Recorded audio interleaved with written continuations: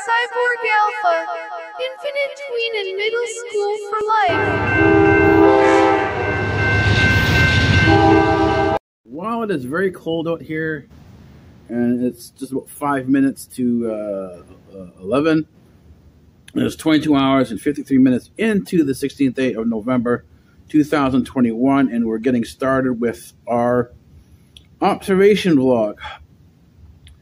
And observation does get a little dicey sometimes because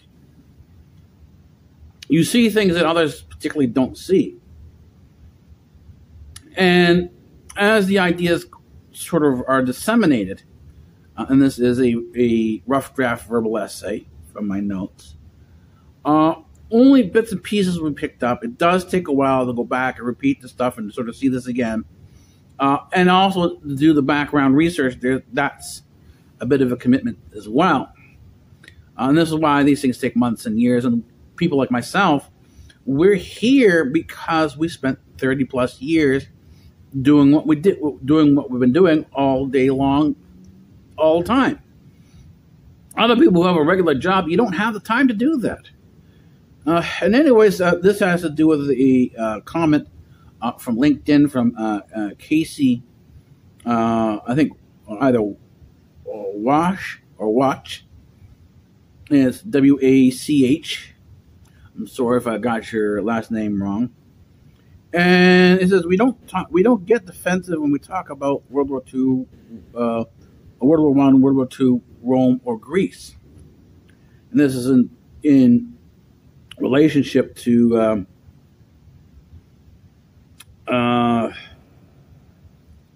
how we see racism.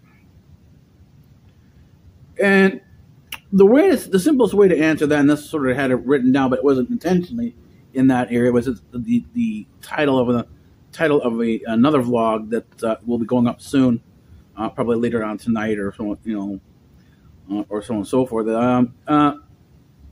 Is Created Reality and Edward Bernays. We are sitting in a world where reality is created for us. This is what we call, or this is what we identify as the Matrix. And the Matrix is something that we really don't have much control over. We only have some degree of control. And it presents a bit of a problem because it's difficult to see outside the Matrix if you don't have enough information. Most of the information is tainted, most of the information is skewed, and a large chunk of the information is actually hidden. So you have to go on the scavenger hunt to find out where the information is. This is what, in many cases, what the Da Vinci Code is. This is what a lot of these people will look around for, these different sort of coded secrets and messages. The Georgia Guidestones are all about this. And you're living in it pretty much, in order to get out of these things, it's very difficult to see where you would find the information. And so people look all over the place.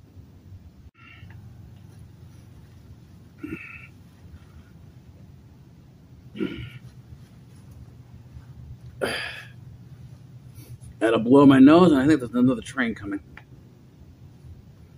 I had to go to the bathroom as well, so just as I turned the camera off, a train came by. Let's adjust this. There we go.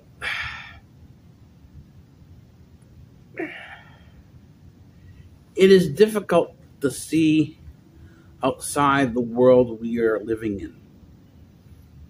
And people who do see outside the world, who have had this capacity, including myself, have had the benefit of being literally tossed out or excluded from society from the beginning. So the standards that would apply to everybody else no longer apply to you because, well, you're not worth it. So, but that's not necessarily a bad thing. This allows you to go see things the way they really are, if you can find the information. And I said one of the key people in this is Edward Bernays, and then you follow Edward Bernays to Anna Freud, and from Anna Freud you go back to Sigmund Freud. And you begin to realize how influential they were in the world in terms of psychology. And you could say that when I've seen from other people talk about other psychologists, most of the stuff actually emerges from Sigmund Freud. Sigmund Freud is your key. That's where you look. everyone else is kind of a version of Sigmund Freud, but not necessarily original. So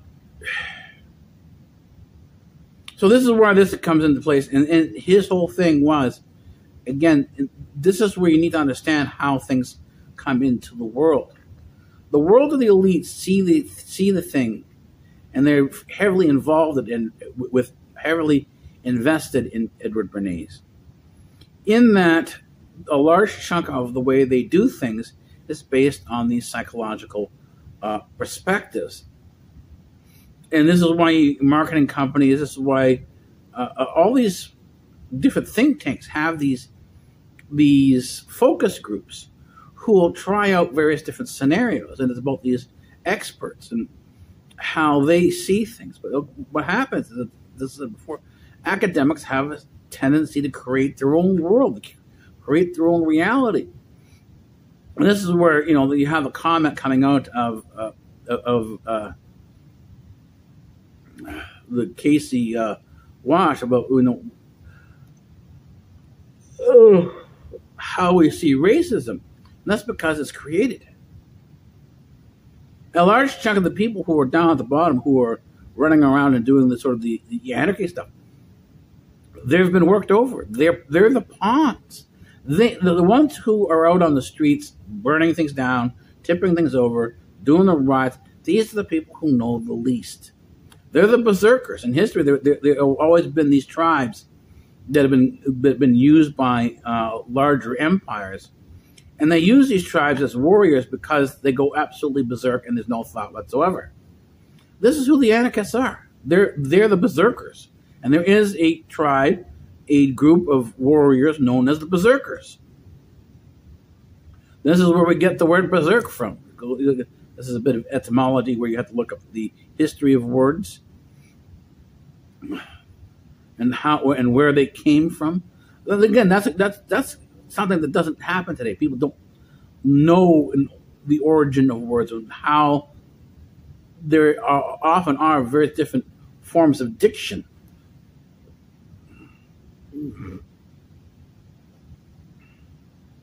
A dictionary is not there to teach you how to spell or to help you spell. It's not there to give you a specific definition.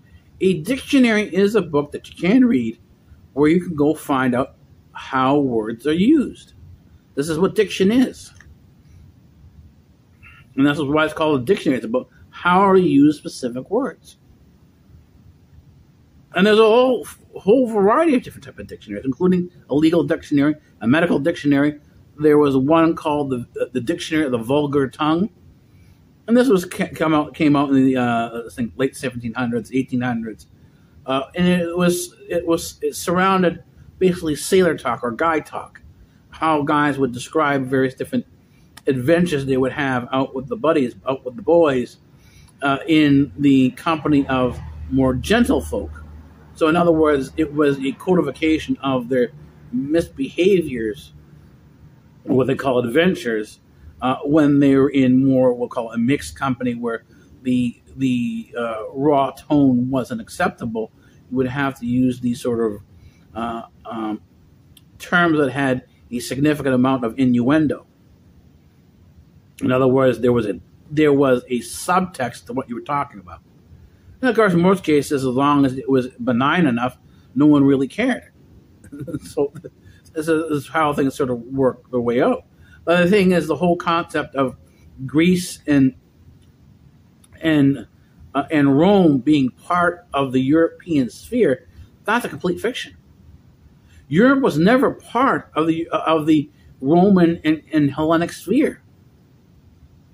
This was the creation of the Homo. This creation occurred with the papacy. This is why the papacy was called the Holy Roman Empire. They pretended to be connected to Rome and Greece. This is why they call it classism. And then there's neoclassicism. But there's a huge problem. If you go down and look at classism and neoclassicism, you're going back to Plato and stuff like that, and you talk about the Holy Roman Empire, which was 1000 AD, you've got close to 1,500 years of history missing. What happened in those 1,500 years between Plato, the philosopher, the Greek philosophers, and the Holy Roman Empire, which emerged in 1000 AD with the papacy. And ironically enough, the papacy, as it set itself up, it set up the title of the Pope as the Vicar of Christ. This is why people who think they're Christians. Oh, he's the Vicar of Christ. Well, again, go into your dictions. Understand where the word comes from. Vicar means to take the place of. So the Pope is the person who takes the place of Christ. In other words, you are no longer connected to Christ. You have to go through the Pope to get to the Christ, because the Pope is the Vicar of Christ. He's the person who blocks you from going to Christ. He occults Christ. Occult means to block, to black, and to obstruct. But the part that people don't understand is the vicarious, to take the place of, is also a Greek word. There's a Greek word for it. And it's actually two words called antis. In many cases, the T is pronounced as a D, so you have andi. Right? And you have something called the andimension. The andimension, again, has a number of definitions from people, but it's essentially a consequence of the churches being sacked on a regular and routine basis. So rather than consecrating a particular piece of ground, it was the andimension that replaced the holy table. And that was the sort of the sacrificial altar of the Christians, was the andimension. And it could be taken a while. It was basically handled by the bishop. And it took the place, the andimension took the place of the holy table. So when you have the term, the Vicar of Christ, the person who takes the place of Christ, you have an antichristos, right? Antichristos takes the place of Christ. Well, roll that forward to the modern era, and andi, or antis, becomes anti. That's how the language evolves. So now you have someone called, in 1000 AD, setting up the Holy Roman Empire, pretending to be Roman, pretending to be connected to the Greek philosophers, calling himself the Antichrist. This was a split. This is why the Eastern Church did not follow along. But it took 1,500 years of battles for the Roman Catholic Church to go in and to completely destroy the Eastern Church. And of course, they didn't tell people, oh, yes, we're going to go in and destroy our Christian brothers. What did they say? They say, we're going to go protect the Christian church from the Muslims. But they wouldn't do that. What they were doing is they were putting their own priests in, looking like the Eastern Christian churches, and attacking the Muslims, so the Muslims would think that the Eastern Christian church was attacking them as well. So they would go in to these Eastern Christian churches, the Muslims, would go in and start burning things to the ground with the people inside. This was the nature of the Holy Roman Empire. This was the nature of the Crusades, and they describe the Crusades. Why do they have? What did they say in history about the Crusades? Where do you see these books in some of these archives describing the monks of the Holy Order, the Teutonic Knights? What would they have with them? They would have their mistresses, and they would have these parties upon which they would have these, what we'll call orgies, inside of a particular church. What was that? Why would they particularly be having sexual intercourse on the holy table? Well, if you go into your history of magic, you'll find that in the Black Mass, that's what a Black Mass is. The Black Mass is the sex magic, and in this case, they were using black magic. They were using the Black Masses all the way from the beginning. The church, the hidden part of the church, of the Roman Catholic Church, was pagan. It was Masonic. It was demonic. And what happens, you have, out of this situation, you have the guilds, who were the artisans. We started off at the bottom rung of society. You worked your way up to a craftsman. You were invited into these particular guilds that would give you prestige and some degree of power over your fellow citizens, and this is how you rank society. Again, classism. And how would these artisans be recognized in these guilds? Well, one of the guilds were basically the ones who worked with stone, the Stoneworkers Guild. And what were they called? They were called the Masons. The Masons are a stoneworking guild. So why do we call them today the Masons? Because the magicians, the black magic part of the church, the pagan part of the church of the Holy Roman Empire, hid itself within these particular guilds. They used the guilds as a cover for their black magic. And I'm not talking about just simply. I'm not talking about what you hear in folklore. This is something darker and deeper. You'll have to go into gnosis to understand this. This is the left-hand path of the right-hand path. There's left-hand path and right-hand path. But it gets very complex. It's not a very simple. It's not a simple thing. And the symbology does not mean what you think it means. There is a lot of errors within the symbology. But what happens? They use these people who don't have enough knowledge. In other words, they have all these different pieces of the puzzle, but they haven't put the puzzle together correctly. The puzzle has a lot of dimensions to it that aren't necessarily obvious. It's not simply two-dimensional. This is more than three-dimensional. It has multiple dimensions. It depends on how you can connect one event to another. These are your different fragments. And so it does become very complex, but of course what happens is how would they understand these fragments? How would you understand this coding? Because the coding wasn't deep there. Well, you'd use calculus. This is Newton and Leibniz. So the thing is that with Newton and Leibniz, everyone thinks, oh, yes, that's the Renaissance, the European Enlightenment. The problem is, this whole concept of using predictive science, predictive mathematics, has been a complete lie. It's a LARP. It's a live-action roleplay. It's a fiction. Because it began with Fibonacci, moved over to Da Vinci. He wasn't able to do anything necessarily with it. That doesn't necessarily mean that they weren't codes, because a lot of the stuff that we're working with couldn't be seen to be done by the Roman Catholic Church because they had a public face to save. Bring this forward to Newton and Leibniz. So this is the beginning of your sort of understanding of what the world is. Well, they're not going to tell you that they're working with, they were alchemists. So they hit the work. So calculus became this amazing mathematics. They could predict everything you wanted to predict. And this is why you have IPCC, and this is why you have the projections of COVID or CVD.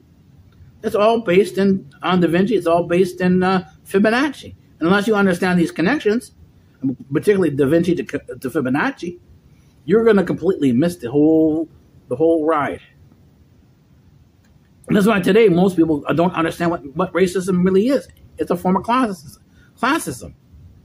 The races were the ones who did not meet up to the proper class standard. They were an undercurrent in society. They were part of the underclass. They had no formal existence. This is what racism is. Racism are people who have no formal or fundamental existence.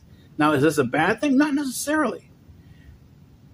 Life, and I know this from personal experience, is basically what you make out of it. This is how people, like my uncles I was talking about my background and where I come from. I'm Akata, and Akata are the people who were part of the whole thing called the Armenian genocide. We come from that sort of the western portion of Turkey where the genocide took place, and it was more than just the Armenians. It was the Pondi. There was a whole group of other people who were involved, and this is who my family came from.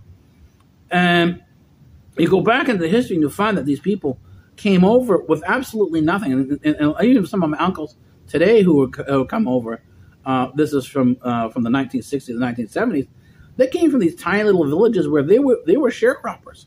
They made their own medicines. They made their own clothing. There wasn't a sense that, oh, I could own this and I could own that. But yet they started from nothing. as child laborers they started. They were working at 11, 10, 11, 12, 10, 11, and 12 years old. They were at work. They weren't in school. Yet these today, many of them became millionaires. It's like the movie Slumdog Millionaire. But you see this ability to thrive, survive, and thrive, even though you're part of the underclass. And they never really changed. They even though they are more well-to-do, they fundamentally haven't changed. And this is what makes a bourgeois or the bougie. This is what they make they are. These are people who have been elevated in class, but still maintain the ghetto attitude. This, if you want to use this in terms of a reflection. Why don't people see this? Because you have to look outside your own existence. You go look around and see who was involved in slavery. Who were the slaves? And you find that slavery was global. It was all what they did to the indigenous people in North America, they did to indigenous people around the world. This was the Western attitude of the thing. And the West was basically England, France, Germany. These were the white people. It's Western Europe. Not Eastern Europe, but Western Europe. And this is lost on everybody because most people only know the created reality. They know the created narrative. And this is what all Edward Bernays. This creation has been going on for a long time, but it hasn't succeeded. You had the Catholic New World Order. You had the Protestant New World Order. That failed. And then after that, you had the Humanist New World Order. That failed. And you had two, as a matter of fact, you had two humanists. You had the Nazis come up and do their own thing. Then you had the socialists, the communists.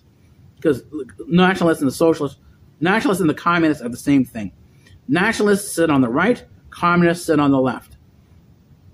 Your nationalists were involved in genetics. Anytime you talk about genetics, you're talking about a nationalist. That's Hitler. Anytime you're talking about psychology, that is Stalin, that is Lenin, that is Trotsky. There on the left, that's communism.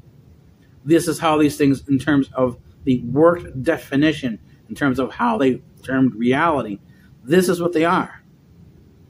All of them have failed. Spectacular. And you have, and in each case, you had millions of people dead. And the thing was, it wasn't because of one particular person. I mean, Hitler didn't do all the work himself. He had his bureaucracy. But everyone in the bureaucracy, well, I've got my job, I've got my kids, I can't afford to lose my boat, my house, my this or that. They had things personally that they were invested in that allowed them to say, well, at least as long as I'm not doing the killing, if someone gets killed because of what I need, no problem. This is what it was. This is the way it was. And so we all, and this is what happens with the vaxxers today. When they talk about, they're actually talking about internment camps, which will become concentration camps, because they believe they're doing the right thing. They've been sold.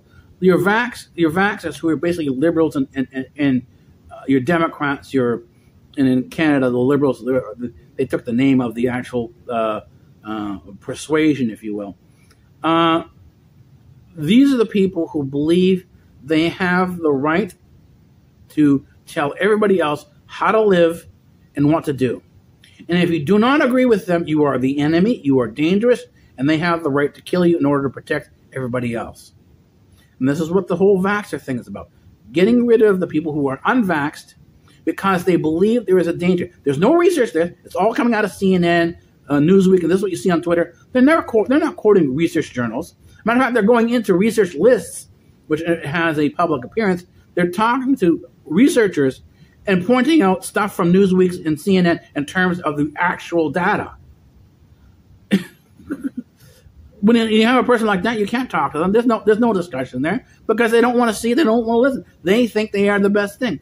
I mean, the one I saw yesterday that was sort of kind of floored me and sort of got me sort of going a little bit was this Dr. So-and-so. I can't remember the name because it wasn't necessarily important, but he was attacking the data put forward by a researcher based on this research. This was a virologist and he had an MD, putting together the list of the data of what he was going, what he saw going on clinically. This other doctor who was basically on, I go check the background. What is the profile? It's either nothing, it's a dead profile, which tells you that the paid troll, or it's got a background. They are a philosopher and economist. And who was he quoting as his source? CNN and Newsweek. This is who the vaxxers are. This is who the liberals are. This is who the Democrats are. I'm sorry if you're offended by this, but the thing, this is what's going on. It's not by my saying this. This is the observation. And if you don't like it, what you have to do is you have to get up and change yourself.